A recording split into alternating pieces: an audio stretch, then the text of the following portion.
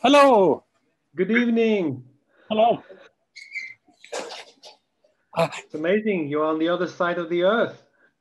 That's right. I think, but this type of distances don't impress you, I think. No, that's true, but I'm always impressed. Still. One thing is, do you think you could turn the volume a little bit up? Because I already have it at the maximum. Yeah. Is it better now? A little bit higher. I cannot do much better. I think usually it's a good system. So yeah, I forgot Did you try to? Maybe it's okay. Last time I brought an extra speaker along, but I forgot it this time. So yeah, I'm using that kind of system, which is very, very good. I mean. Oh, okay. Good. So you're having a dinner, right? Or is it just the way it works, I was a fellow in Trinity for 10 years or so, and about 6 years ago I set up Trinity in Japan here, and we are meeting about once a month, and here all our Trinity people except here our friend here, you can see here, hello. Hello, everybody. And she will come to Switzerland tomorrow, and she does the global strategy for one of the biggest pharmaceutical companies here. And so I asked her also as a guest along tonight. And so we are all so very, very impressed by your Nobel Prize. Congratulations. And thank you. You found the first planet outside our solar system, and everything was different than it was expected. Like people were thinking all the other solar systems planetary systems would look similar to ours because nobody had seen any other except for you. So everything was completely different. So we are very much looking forward to hearing all these surprises from you. Yeah, well, actually, this was not an easy way at the beginning because, we know that a lot of this planet orbiting other star, they are kind of different for the vast majority compared to the planet of our own solar system. And when we found this very extreme object that we call a hot Jupiter, well, essentially, nobody believed us, and it was so awkward. It came from nowhere. People have been looking for planet for quite 100 years. I mean, was a kind of an old topic of astronomy and people trying to find planets, and they were always very optimistic. There has been a lot of false claim in the 30s, then in the 50s, in the 60s, in the 70s. So there has been plenty of people believing that they would have found a planet, but actually they were just finding their own faulty equipments, essentially. And when we announced that, people were very skeptical because it was one of the many announcements of planets. I think you said it could have been a shadow on the surface of the sun or some other, or magnetic anomalies, or... Well, it could have been many things, but the problem that people had at that time is it didn't fit at all into the formation mechanism that people had patiently built on the solar systems, and they had good reason for that. They had spent billions of USD or whatever unit you want to count to send probes in all the places, all the planet of the solar system, and they had passionately built a kind of a mind frame how the system would form. That was pretty good, and it's still valid for the solar system. But this framework could not be applicable to the planet that we were claiming. And it took us quite a lot of time to convince the community. And people then say, oh, you're not seeing the planet, you're seeing the atmosphere of the star. That was after your Nature paper was published. And all this we had rejected it, and in the paper. And actually, if you look at the paper, essentially the discovery itself is only a small part of it. The rest of the discussions is how can we exclude all the other possibilities? And we are in this kind of interesting situation at the end of the paper. We're saying, oh, we're sorry, guys. We are not able to explain that in other way than by saying there must be a planet there. And we're fully aware this planet is not what you expect, but that's what it is. And actually, it was just the beginning of an avalanche of planets that all were different. And there are 4,000, I think, 25 years later. Now there are 4,000, is that right? Or... Well, frankly, I don't count. It doesn't matter. We know that essentially every star has almost a planet. Actually, the statistics right now is more than half of the stars have planet the way we're finding. So the planets are big, massive, and close to the stars. And there is maybe 30% of the star we don't know. But I do think that there are planets as well on these systems, because planetary formation seems to be extremely easy and happening in all cases. Now, the question is, what are we talking about? What kind of planet? And then if you go a little bit further, is which one you may expect to find possible evolution of life on top of it. And one thing from your papers I saw is that our planetary system is more like an exception than the rule. Is that true, or is it biased by the way you measure it? Yes and no. First, we cannot really detect, let's say, a solar system equivalent right now. We can detect Jupiter. We have found some Jupiter. There's not that many. I mean, Jupiter where they are. It means really at 5 AU. And on a kind of circular orbit. There's not that many, but there's a few percent of them that have been identified. Now, but that's true that our system, I mean, is not unique. This is far too much. I think anybody is saying that's unique, but there's something that we are claiming which is not a common system. And the reason why it's not common is just by the opposite argument. We know that more than half of the stars, they have planets, the one we're finding, and these planets are different. So if more than half of them are different, it means that we are not common. We are in a little bit special. No, how special? It's up to be found. Are we talking about 10%, 1%, 20%? It's not very clear. But this is not, I mean, this common assumption that all the systems looks like the solar systems, we know right now it's wrong. And then you can ask yourself, do we need something special in the systems to prevent the system to end up like all the planets we're finding and to be like our own system? So that's an interesting question. And there's a lot of ongoing work along this, trying to find new elements along this way. It's a completely, I mean, look, this is an exploration science. We're back into 19th century, essentially, when people trying to understand the oceans. People were sending a lot of ships and trying to understand the oceans, the structure of the geophysics and the plate tectonic, all this. And it was all new at that time. And the people trying to understand this. Well, we're doing exactly the same. So we're absolutely driven by explorations, by experimental driven. And every time we do something, we're surprised. And we realize that by looking to only a single system, which are own systems, you don't get the whole story. And when I give public talks, I used to use this kind of image. I say, look, you have in your garden maybe 1 or 2 flowers because you like the roses, and it's fine, you have plenty of roses everywhere. But then the next day you go to another place, not at the same locations, completely different. And then you realize there is completely different kind of vegetations. And you say, oh my God, I thought the world was made of roses only. Well, actually not. Roses is part of it, but that's not all of it. So it's exactly the situation we're having. I think it's quite fascinating because it opened the brain, it opened the perspective of how we fit, and it helps us to understand that we are, in a way, just one amongst many.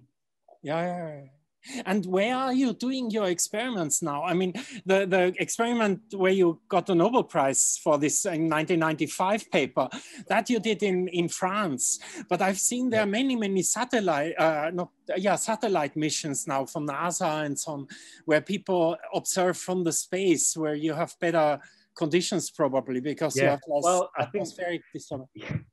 The field have completely changed. When we did our experiment, we were completely alone. I mean, essentially, I was alone here, and we had nobody would care about what we were doing. It was seen as useless, and it was great fun for me as a PhD student because I can do whatever I wanted. It was a kind of a gift. So I could do what I wanted. I could just be very creative. And I think I've been very creative here. Michel trusts me a lot, my PhD supervisor. So we built Yeah, this you wrote you instrument went to Hawaii on sabbatical and you had... Yeah, well, that was also an interesting bit because the fact he went away gave me a lot of responsibility and pressure as well.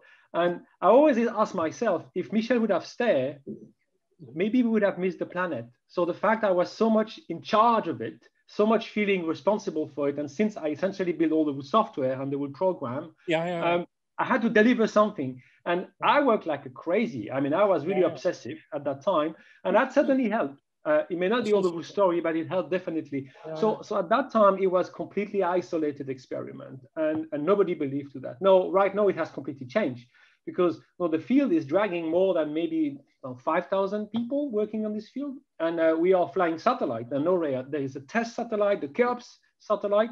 So I'm part of the Cheops mission, directly involved into the building and the launch. There will be later, hopefully, the successful launch of James Webb Space Telescopes. That is already in the pipeline since quite a lot of time, that we should be able to do great measurements of atmosphere of planet. There will be Plato, there will be Ariel. We're talking about the next generation of space telescope like LUVO. I think right now this field is driving major investments. The biggest telescope in the world have equipment specific for exoplanet.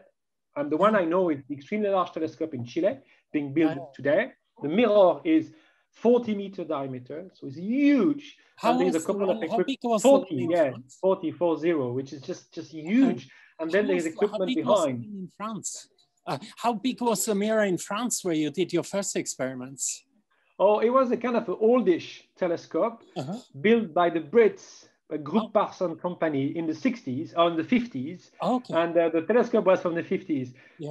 So the telescope was 2-meter diameter. That was enough to get the flux. No, if you want to do direct imaging, if you want to see the planet, you need much bigger mirror. And how much of this is driven by the search for life, and how much is driven by interesting planets? Okay, so the search for life is a kind of interesting topic because that's something I've started to get interested a couple of years ago. Yeah, I've seen you said that you want to learn more about biology. We have the expert here. Yeah, well, I'm learning a lot. There's a lot of activities in these days, and I think there is a revolution which is bubbling right now. And well, the situation is the following. I think the usual life in the universe was dealt with what's called exobiology.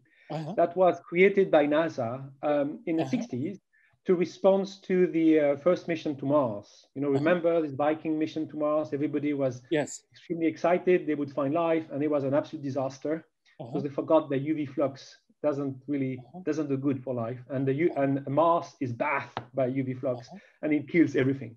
So the Viking was a disaster in that respect. And then the exobiology survived this and kept working on what's called extremophile and trying to look at very extreme and bizarre, living, species that are in extreme conditions. Now, frankly, we have not made much progress into life in the universe since essentially these early days on the 60s and 70s, up to recently.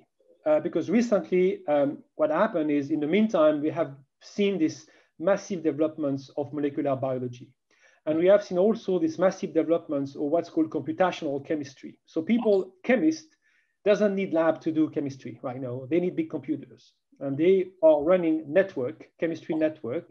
And they do a completely another kind of chemistry, which instead of doing A plus B makes C, they're doing zillions of reactions at the same time. And the whole network is driving to something that becomes interesting. So on this basis, about 5 years ago, there has been the development of a couple of successful first models that try to predict how you can start from very, very basic ingredients, like basic element you have on a planet, to build up the building blocks of life.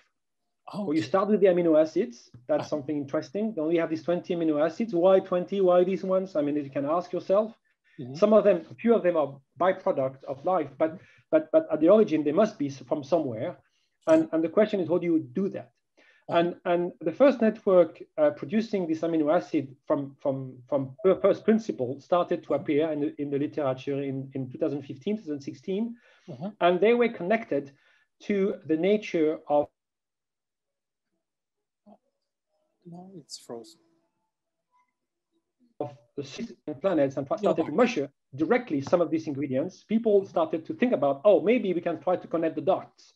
And instead of moving from the biology to the astronomy, we realized we should move from the astronomy to the geophysics to understand the condition at the surface of the atmosphere, the oceans, and all this, and also the dialogue between the ocean, atmosphere, and the surface.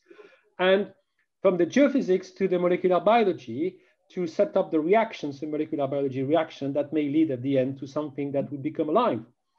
And that is going on. Actually, there has a couple of progress has been made.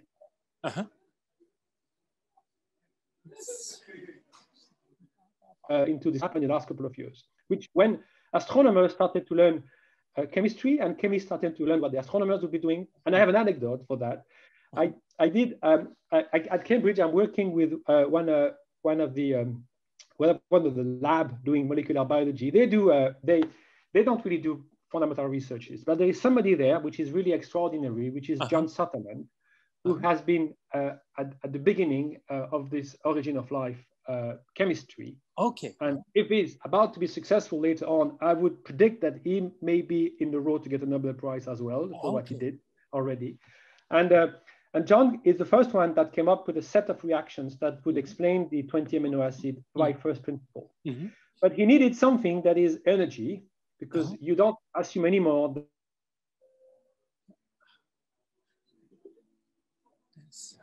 than the expect. You don't expect bringing the energy from the atmosphere, like was the original experiment in the 60s when you get a lot of energy and you use this to drive the electron around and to make the chemistry happening. It's just using the flux from the photons. Is it okay? There's some problem with using the photons, the UV flux of the photons to produce the energy. And I asked him, oh, if you're right, if your chemistry is right, it means the lamp you should be using is the sun. And he said, yeah, you're right. And I asked him, did you try? And he said, we have no idea. We're using an UV lamp that every chemist is using. We have no idea whether the amount of flux which is needed to produce this reaction is good enough. Okay. And then we started the collaborations. And then I said, okay, I'm going to build an equipment for you that is making the sun. I'm going to calibrate your data. I'm going to go to your lab. I'm trying to do proper measurements to know exactly how you can scale it up in terms of flux. And we're going to build a new equipment and so on and so on. And we wrote our first paper together, demonstrating that it works. I think the flux is a possible source of this energy early on that can produce the chemistry. And when the paper we were writing the paper, I said, okay, no, we have to get an estimate of the error bars. And he looked at me, I said, what are you talking about? He said, error bars. We never use error bars in molecular biology. Why? Error bars, we don't use it. So this is really the challenge of this field, is we are at the interface between different people and different education. Yes. And on one hand, we have the physicists that are very highly mathematical. I mean, that's a fantastic thing, Cambridge, that you can do all of these things together. Yes, exactly. That's the whole idea. And then we're trying to just get this together right now and to build up some kind of coherent, I think, new field, which is putting together all these people. So I think the life stuff is really of my interest. And I know there are some development in Switzerland as well into this direction, because there are a lot of people that have this molecular biology background that are interested by this kind of fundamental topic. Behind, I think there is big stuff, because there is maybe a completely new chemistry of life that people are going to find. Let's imagine you can make life in the lab. This is different from the life we're having. The potential as a medicine is huge. I think we may be at the kind of a very interesting breakthrough level right now, where we may be starting a complete new chemistry, a biochemistry, which is by understanding the origin of life on Earth, we may be able to do any kind of life we can think about by playing with the chemistry. And that's why this topic start interesting, sponsors and big universities right now, because they realize there is maybe something. How would you connect that up with your work on different planets? I mean, you would look for the spectrum spectral indications of these. There is many ways. There is many ways to do that.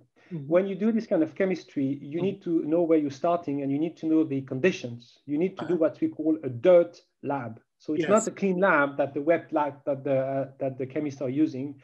You need the Earth or pond or lake or bottom of lake, Yes. of any special surfaces to do that? Well, I think astronomy can measure that.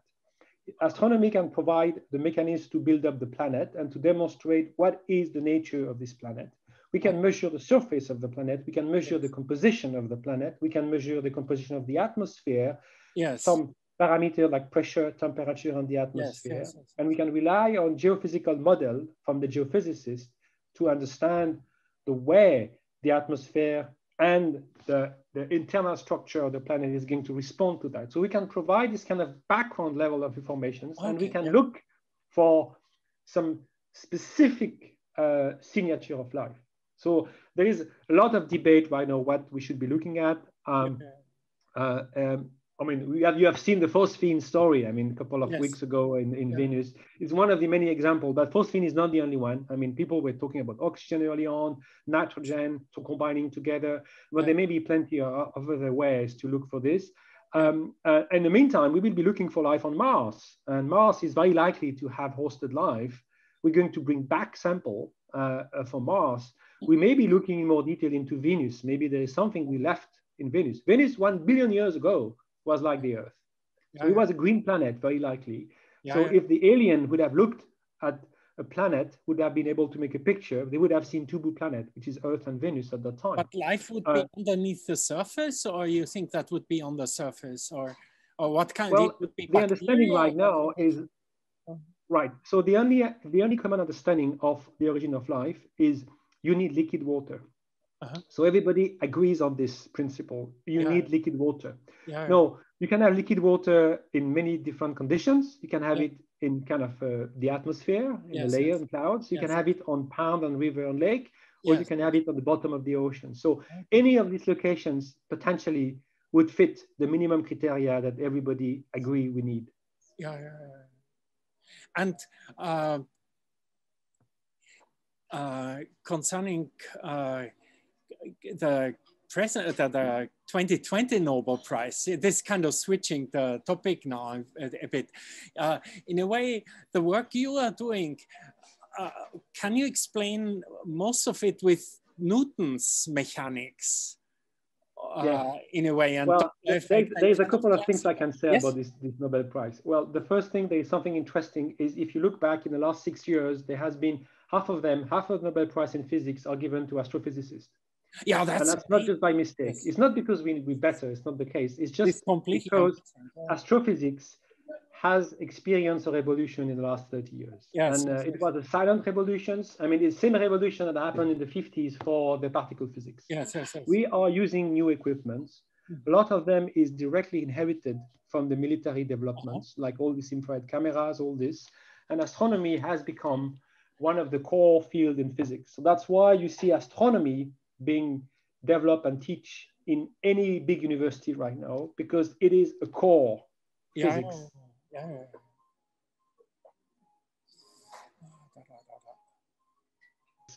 The best lab in the world is the universe, because you find everything you need. You find the highest mass, the highest vacuum, the coldest places, the hottest places, the highest pressure, the least pressure, all the parameters, time, space, pressure, matter, the origin of the matter. When you look at the structure of the matter, of the early sign of the beginning of the origin of the universe, everything is in the universe.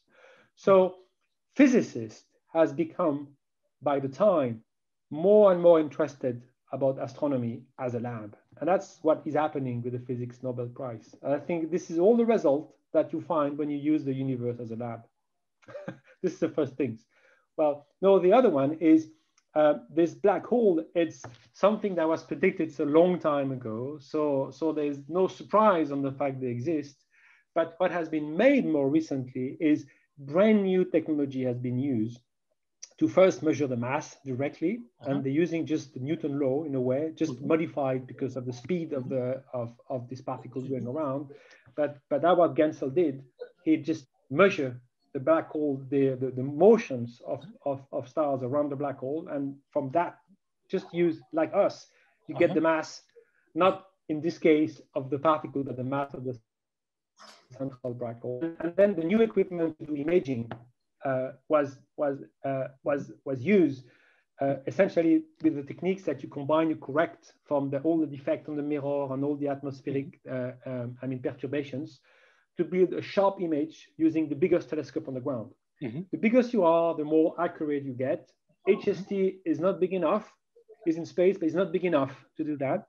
You need really 10-meter size telescopes. And when you do correctly and you correct this effect on the 10-meter and 10-meter size telescopes, you can see black holes. And that's the reason why I think we have this fantastic image right now of black holes, and we know the mass, and we have this beautiful theory of the formation of the black hole. And this is the reason why there has been these three recipients, the three Nobel laureates, awarded, is because I think this is really the combinations of the theory that was directly out of the Einstein equations, and then the experimental achievements to first get the mass and to get the picture.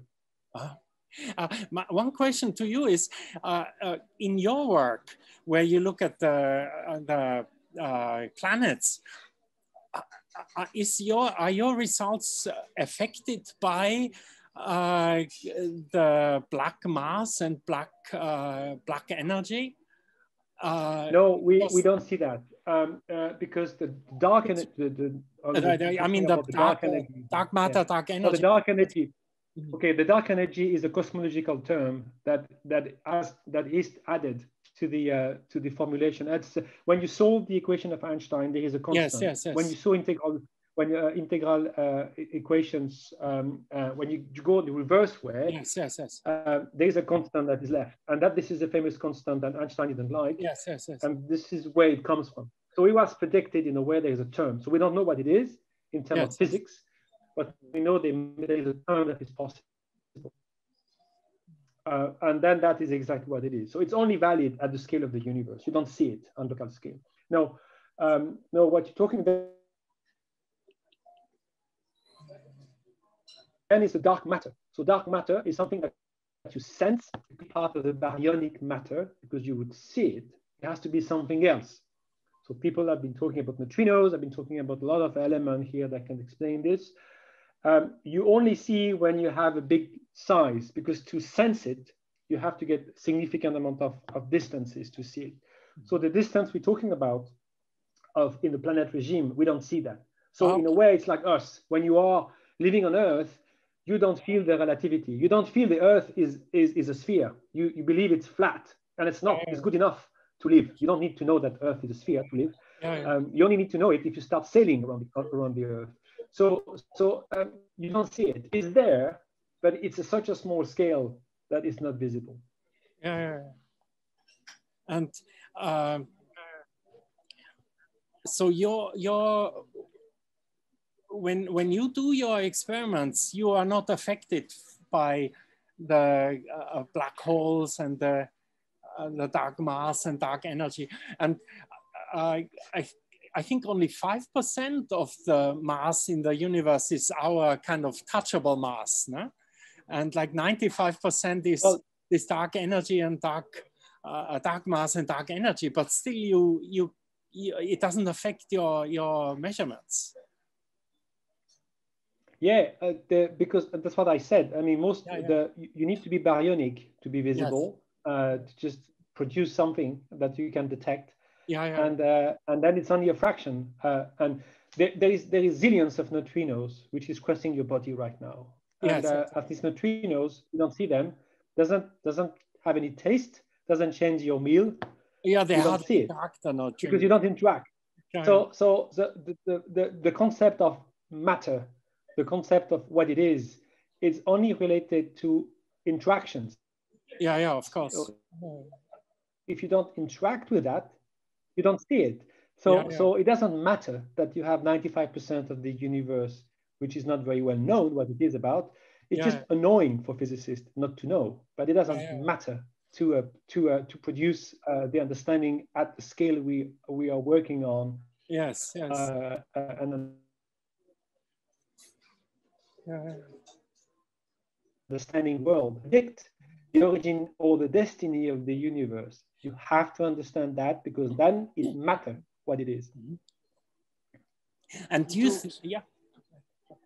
like you talked about how all this is kind of custom instruments and custom code, and that. Today the connection is, I have to, last time we never had problems. Today we have lots of problems. Yeah. Hello?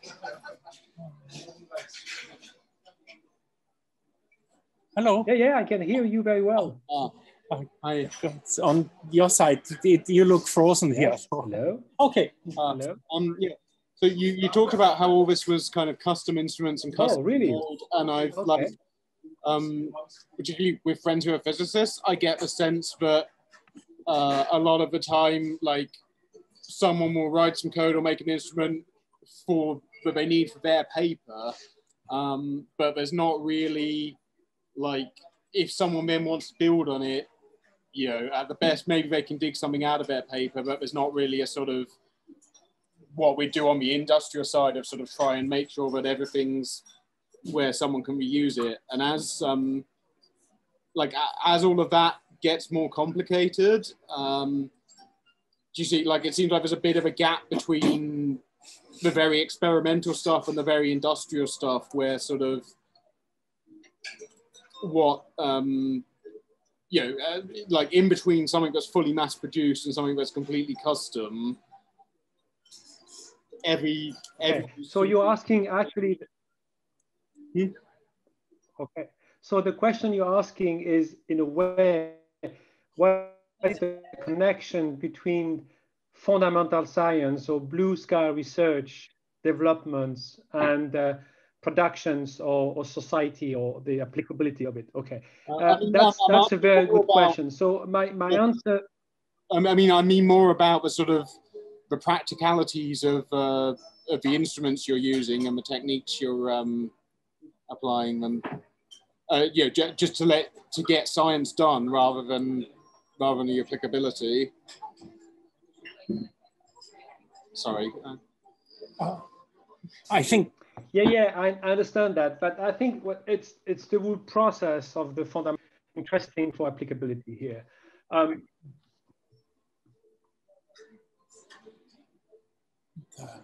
Okay, maybe I can continue.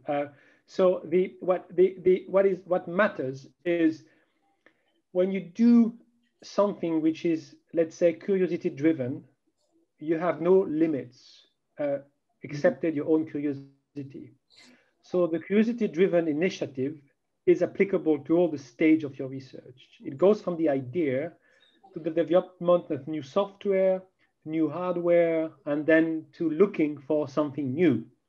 All this have an impact. You can come up along the way, because you are completely creatively driven, to develop a new kind of software that later on will have some application somewhere to the society. Or you can come up into a new hardware that similarly may have later on an applications. Or you can discover a new phenomena that later on can have an application to the society. So it's the whole process of the curiosity-driven research which is interesting. So the only thing that matters here is whatever is being done has to be communicated. So that's why in the science it's so critical to produce publications, to communicate. And that's why there is a push from all the agencies to do that in an open manner, where you don't have to have this publication to be accessed by a paywall or some limited publication. It has to go in a kind of a free-floating open source way. So anything we're doing, we put that in open. And what is the exact application from the society? In a way, it's not up to us, but it's up to the society to grasp what they believe is useful. And if you look around the way we're living, anything we're using, from our cell phone, car, house, the way we just fly, it is entirely, all the development has been made in a lab, in a research lab at the beginning.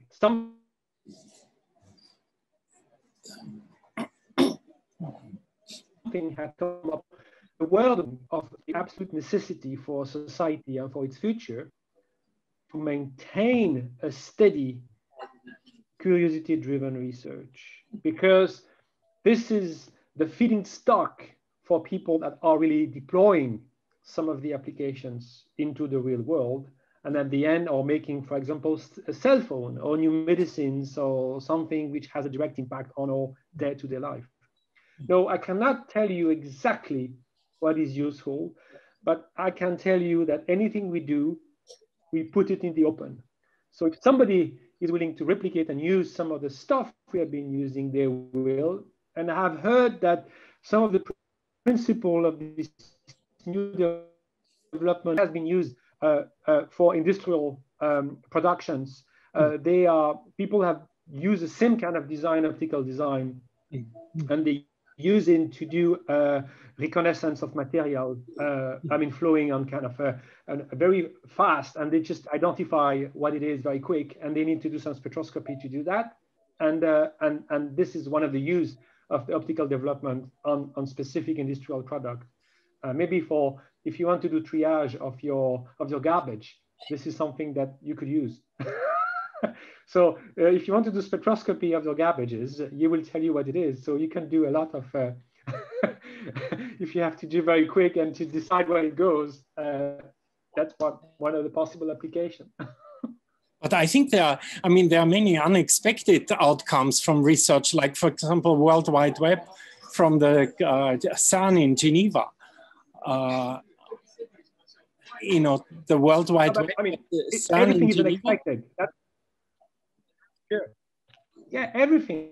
And I keep saying to everybody, the world we live in has been developed in labs by researchers to change the world. We're just curious, and they developed something. It's curiosity driven, and that's the way it works. So anything we're doing, anything we're touching, has been made somewhere by a creative mind in a lab. I think the idea or the key development that then allow the developments, the real developments of the tool that is being kind of dialogue. Of course, this is why there's something very important behind. This is why we need a steady flow of funding for fundamental research. It's very, very bad to go up and down in fundamental research, because fundamental research has no timeline. Just the objective is to get the best people, free mind, searching and helping the society to improve and to survive. And if you're decreasing the amount of fundings, or if you do up and downs in the fundings, it is at the end a catastrophe. And there is countries that have well understood that right now. There is some countries that are doing bad. One of them is US. It's very understood the amount of money they need to put in. I think they're not generous into research. But there's one country which is doing very good. It's China. China is putting tons of money right now into the research. Yes. But so I think Switzerland can predict that the 50 to 50 years will be absolutely world leading in terms of research. If the other countries are not doing it. I don't know Japan, but I know Japan is very good about research. Japan is investing. There's a lot of Nobel laureates from Japan.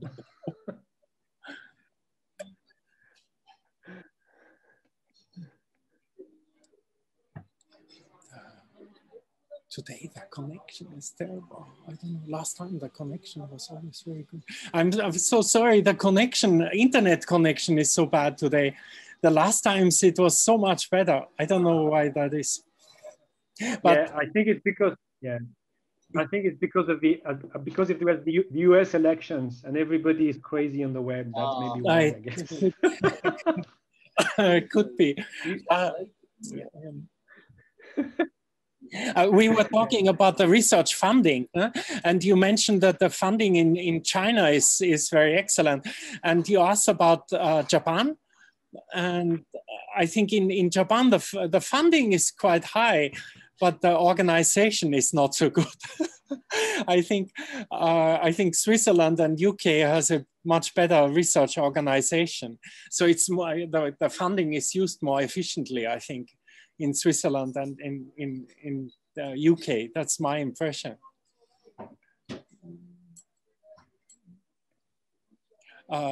You mentioned also the applications, and for example, you are using CCD detectors a lot, and I was doing Raman scattering, and the CCD detectors are the same, and so CCD detectors is another application, I think, which comes out of this research which you are doing. I mean, the CCD detectors are not directly your research topic, but your work drives the development of CCD detectors and image detection and error correction and these type of technologies as well. Don't you think so? Yes. The astronomers are always looking for what's called zero noise detector. Yes, which exactly. Is a kind of a different edge from the military need, which is sensitive. They are very noisy, but they need sensitive. We are more interested about zero noise. Yes. And there has been new developments of this zero noise detector that have application. But the most interesting application of astronomy is the development of macroscopic optics and integrated optics. Yes. Because there is a lot of developments of this integrated optics, microscopic optics, and corrective optics that done on the mirror for eye surgery. So a lot of the work in eye surgery has been made possible because of the development made in astronomy in the 70s about the early correction of the telescopes. So it's interesting to see there's a dialogue into science. Yes. Because an eye is like the atmosphere. It keeps changing. So if you want to do surgery in the back of the eye, you need to estimate the change of the ray laser through the eyes. You don't want to beam a laser at the wrong location. You want to be right. So you have to correct of the path. And that's exactly what we're doing in astronomy. We corrected the path of the light when it's crossing the atmosphere. Okay. I didn't know about this connection between astronomy and eye surgery. I didn't know at all. When I was doing Raman scattering measurements, optical measurements, we always had this connection to astronomy with CCD detectors, with image detectors, the multi-channel detectors. And do you think there's life somewhere else on other planets? Just from your intuition? My reaction to that is very simple. I mean, life is just chemistry. There's no magic. It's a chemistry. So it's a chemistry event. No, what is really interesting is to look at what is the ingredients of this chemistry. What do you need for this chemistry to happen? So my understanding is not too difficult to have at least the prebiotic, so the first principal element being built, like the amino acids. What is maybe more difficult is how do you move from this to the building blocks to really a working organism? And it's possible that you need some kind of breakthrough, some step, some piece of luck here, and that happen at the right time to make it work. But the principle is as soon as you have something working, you start to overwhelm the others. So as soon as one has a little bit of an asset, something better, he will get it all. So if you have feedstock somewhere, and feedstock being just chemistry element around, and one of the developments just by luck is able to grab better the feedstock, it will grow and it will develop some kind of bit more alive. So I think this kind of aliveness must have happened a bit everywhere. Now, what is not clear is how do you end up from aliveness, having some kind of working chemistry that look alive, into animals? Because then you need maybe some very specific event, maybe falling delivery, specific delivery, or specific conditions. How likely it is, I don't know. But look, there is billions and billions of stars, and there is billions and billions of planets. Well, I think when you have a lot of lottery tickets to take, you must be really unlucky to not have some that manage to get life. So I do believe that life is something that has to come a bit everywhere. but may not be able to develop, or maybe just disappear, or maybe will start and reach a level like us when we are so crazy and so dangerous that we're going to kill ourselves. Yeah. We had a similar discussion with Lord Martin Rees, you know, some weeks ago, and we also discussed life on other planets, and he had these ideas, you know, that there could be life which is much more advanced than ours, you know, like we think that our human state of development is kind of the furthest you can go, but he thinks that, you know, in his thinking, our life is only relatively short, you know, and if you have other planets, for example, where life has developed much, much further than our life, you know, you could have forms of life which we can't, you know, imagine yet because we haven't seen it yet, because it's more advanced, you know. This is going. There's two concepts which is interesting here behind this. I know very well. Yeah, I know very well Martin and the work he's doing. And there's two concepts. First, the concept of advance. So what do you define as advance? So usually what is in the mind, an advance is when you reach the level to travel through space. That's how you measure it. Because otherwise, I don't see why a dolphin will be less advanced than us, or rabbit, or anything else. What does it mean? I mean, advanced, what does it mean? So in a sense here, the most advanced species on Earth is the one that is dominating the Earth, which are essentially microorganisms. The microorganisms, and they are very well advanced. And there is one, I don't know if it's alive or not, which is managing to be everywhere. It's a virus. We're talking a lot about the virus right now, but this is, to me, the most advanced organism on Earth, because this one are going to survive whatever happens. They will be there. So I think in terms of species, I think we are not in a good shape, because we are reaching a stage right now. We're definitely terraforming the Earth. So we're changing completely the structure of the surface of the Earth and the atmosphere. And even more worrisome, we have the capability and the tool to destroy ourselves. I mean, the next big event on Earth is not a falling meteorite. The next big event on Earth is somebody which is igniting all the nuclear weapons we have. This is just crazy to have all this weaponry on Earth. We are very dangerous people, and we are dangerous species. And I think we are the bigger threat for the life on Earth. It's us. And I'm not super optimistic here, because when I see what I see, I'm not sure that we're learning very much. So I think we have a serious problem here in terms of governance, in terms of the way we're living. I think we cannot keep living with the threat of all this nuclear weapon on our head. I think this is just absolutely madness. I'm not even talking about global warming, which is going to produce mass migration of people because we will have flooded some region of Earth. And I think we are at a tipping point of a civilization, because we're traveling into space, but at the same time, we have this capability since about 50 years, 50, 60 years, to destroy ourselves entirely. So I don't want to seem pessimistic, but I understand, and all this debate that Martin Rees is putting together about the risk in terms of civilization. I think this is very serious. I wish we could do something about this, but I think we all could do something. We all could do something. I think we have to make sure people are the most educated possible. That certainly helps a lot. And we have to make sure people understand what's going on. I think there is nothing worse than people that does not understand, that doesn't know, and doesn't want to know. So of course, some people will never want to do that.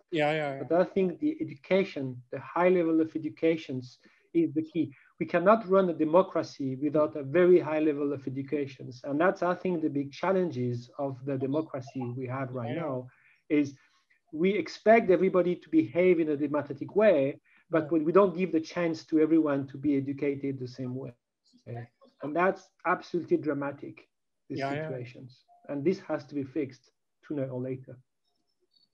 But what would your suggestions be to improve this situation?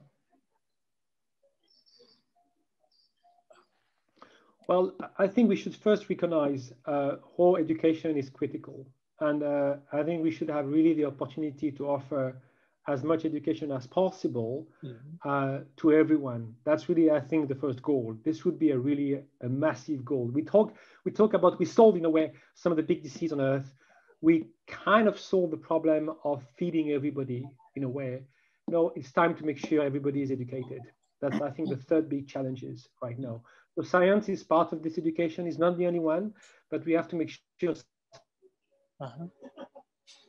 science is well understood. It should not be accept the finding of the science. And when you see overreactions that against rational thinkings, I think is very scary. And that's certainly due to possibly a kind of a deficit of education on a global scale on Earth. And I think this is where we should work. And this is where I'm trying to do my little bit.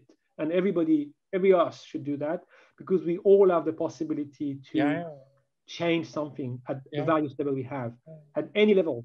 And I think we should try to get a bit more involved.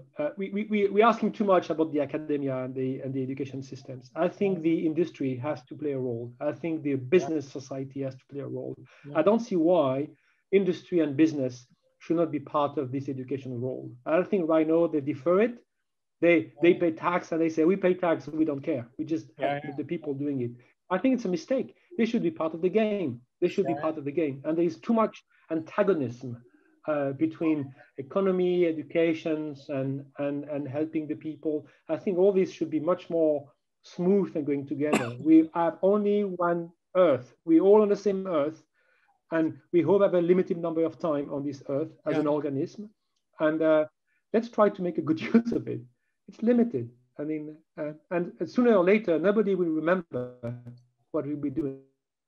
Think about 500 years ago, anybody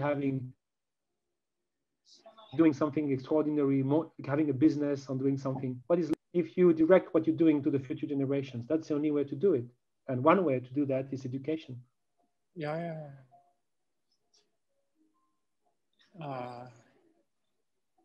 Education.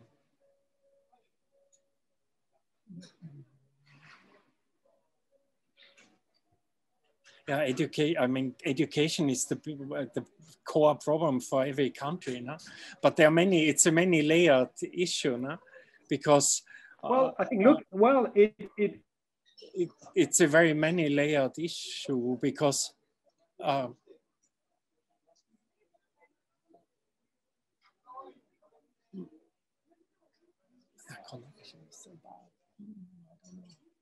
Other country, look in Europe, is not going up, it's going down. Look in UK, it's not going up, it's going down. Look in US, it's going down. So they are really a problem in the amount of money which is feeding education at various levels. And that is very big threat, I think, for the democracy. And this is not fully understood, I think, or at least acknowledged. In Japan, for example, in Switzerland, where you are, you know, education is essentially free, including university. But in Japan, you have to pay from the age of 15. And there are some rich countries where access to education is hard. Even rich countries like Japan, for example. No? So it's how do you say that? Importance of education is seen differently in different countries, and in some countries it's seen as you know, part of the competitive. Like in England, you have to take loans in order to pay, no? And it becomes very political also. I mean, in US. Well, I think any system can work if the system is part of the grand scheme. The point I'm making is not the detail of the system. It's not the fact it's free or not free, because there is mechanism in a way to get funded education in England, even if you have to pay. No, what is matter here is how much the community, whatever you call it, I don't want to call it the government, I call it the community. It's even bigger than only the government, is willing to put money into education at various levels. It can go to the subunit of the family. It can go to the local level, it can go to the government level, it can go to the more global scale level, the community level. I think this is a common community problem. We have to spend more money into education to allow everyone to be educated properly. And I think this is the best you can do for the society, the best ever you can do for the society.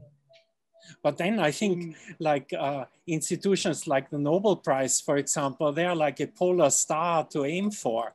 So like your work is also an inspiration for everybody to, you know, to aim high. So that's a stimulation. Yeah, for but the Nobel Prize the Nobel Prize has a lot of programs trying to stimulate educations. So again, Nobel Prize is a kind of a flag. It's a flagship. Yes, and, yes. And I think you don't need to reach the Nobel Prize to be a very successful scientist, because there's a lot of great science being done. And just by the randomness of the process, I mean, only very few get it. But it doesn't matter. I think we just use as a flagship here. And if we can inspire people, if this flagship can be good, because we can help other people to do something that to try to achieve dreams, to stimulate the developments of educations, that's it. I think we play a role. There's nothing else than this. So I really hope that in a way, I will be able to use this platform to help and to stimulate. Yes. And I will be more, my voice will just go farther out, will have a bit more loud. Yes. Maybe some government will listen to me. I'm not that sure, but let's hope. and that will be good, because that's a bit the way. So in a way, the system helps, and that is a good start for Nobel Prize. You know, the Nobel Prize, there is something extremely elevated in the principle. And I never realized this until I really dig out into the history of the Nobel Prize. Nobel Prize started about at the same time of the Red Cross in the end of the 19th century. And they are, in a way, built on a similar vision, which is there is no state, everybody is the same. So the Red Cross is based on the principle, you have to help people, whatever country they are from, and whatever race or color of skin or whatever they are. The Nobel Prize is built on the same principle. At that time, that was an heretic statement, absolutely heretic. People were against this. And really? It was just 20 years before, yes, because it was 20 years, I remind you, before the first crazy conflict, the First World War, that was based on the principle of nation. Yes. So Nobel said, I don't want to hear about this. And he created so much antagonism that the king of Sweden at that time boycotted the first, because he could not understand how you could not do a prize for the Nordic countries only. Why would you be international? So the concept of transnational. That was no, it's common, because there's plenty of NGOs, organizations everywhere, and United Nations, all this. Everybody understands that right now. But at the end of the 19th century, that was absolutely heretic. No, so this is the beauty of the prize, because it emphasis, like the Red Cross, I think, they both emphasize a fundamental principle, is nations are built on nonsense. The nations is just a concept that has no ground whatsoever. It's a ridiculous concept that has no foundations, doesn't mean anything, because we are a species, we are all the same. Yes. So the fact we have organizations is just a completely artificial organizations. Yes. Which may be practical from practical reason because of languages and some aspect, and to control the migrations, fine, if you want to see it like that. But there is higher stake, which is when you want to have the best brain, and when you have talk about survival, like for the global warming right now, nation should vanish because there is higher elevated element to consider. And Nobel Prize was the first one to start this concept for science. That's why the prize is so famous, because that was the first one, and I was the first to tell science is universal. Science is about people talking together, interacting between each other. It is not related to your country of origin. And that's the beauty of the prize. So when you get a Nobel Prize, you have to really promote this concept. I think it's part of the game. I didn't know this. I didn't know. Yeah, it's a beautiful story. And you know why he thought that way? Because Nobel, I think, spoke six languages, and he spent his time in Russia, in Sweden, Yeah, he was an entrepreneur. In France, in Italy, in Germany. So he had all these languages he could speak. So yeah, he was an entrepreneur, and he had companies in many countries. And he was speaking all the languages, and he was this kind of universal mind. So I didn't know about this global revolutionary aspect. That's very, very interesting. Well, I don't want to we shouldn't take too much of your time. I'm sure you have some more planets to discover. That's okay. It's always good to take with my friends of Trinity. I'm hoping to go to Japan sooner or later. So there's a big meeting, I think, in 20. If you come, please I'll let you know. In 22, I think there is a big meeting in Kyoto. So I'll let you know. Please tell us, and we can organize here another meeting for you. With pleasure.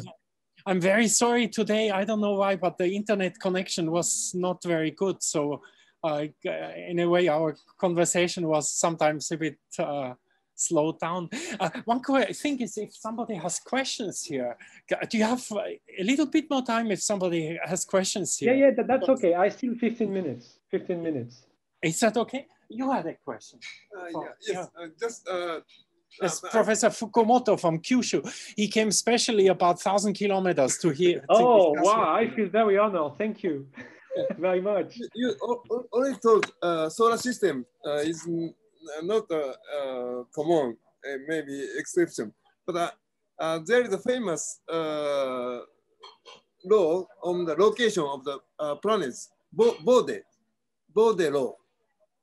And is this, I wonder, does this happen by accident in our solar system, or are there some similar law to the planet outside solar system? Yeah. Okay. So it's a very interesting question. So first, I can say simply, the Bode law is not a law. It's not universal.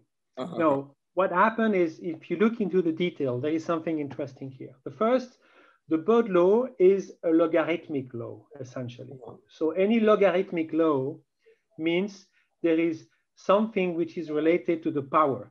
So there must be a power somewhere to the distance. Now, there is a couple of principles that you can look, which is the dynamical stability into the systems. You can define around each of the planet what is the minimum distance you need to be the next planet to be for the system to be stable. Because if two planets are getting too close, you can end up with dynamical interactions. And at the end, you can destroy completely the system. So you find out that the solar system is in the stable conditions, but it is the minimum stable conditions. So the fact that planets are where they are is right. They cannot be closer. If they would be closer, they would start self-destroying themselves. So that's very interesting, because it tells you that behind the Bode law, there is this concept of stability. And no, you can do exactly the same for other planetary systems. And you will find they have also a logarithmic law. And it's not the same law, but it's also logarithmic. It's not the same power, but you also have this kind of a very organized structure. So the fact the structure is organized is, in a way, a consequences of the fact that the system is stable. Because for the system to be stable, you need to be in a minimum compact position. And this minimum compact position is given by the dynamic of the planet. And it means there is a relation. So there is many Bode laws. There is one for the solar systems. There is one for every system. But it is not exactly the same, but is still a similar logarithmic law. So that is what is behind the Bode law. It's very interesting. Yes. Thank you for the question. Yes, very interesting. Thank you. We have here Mrs. Suzuki. She's the head of the science section of the Swiss embassy. I asked the Swiss ambassador, but he was busy. So do you want to come here? And, or maybe we can. Wait, if you come over here. So she is here to represent the Swiss embassy. I feel honored. Thank you. Thank you very much for the opportunity to everyone. And I would just like to add that if you to follow up on your comments, that when you come to Japan next time, we would be honored to host you at the embassy. Okay. Where is the embassy? Where are you? Where in which city is the embassy? Okay. It makes sense. Yes. Okay. Thank you for the invitation. I will definitely let you know. Yes, with your. Yeah, that's sure. I mean, if I go to Japan, it's a long trip, so I will stay long enough to have some time to meet colleagues. I have a couple of colleagues are working, I know, in Japan, and I really have to spend some time. So I will definitely go to Tokyo and go to Kyoto. I think this is the two places definitely I would go. Thank you very much. Okay, if anybody more questions? So thank you so very much. And I'm very sorry for the bad connection. No, that was good. That was good for me. Yeah. Oh, thank you so much. And I hope to see you soon and stay healthy, and best wishes to your family. You too. And have a good dinner then. Yes, we'll have dinner now in your honor. Thank you so much. Bye-bye.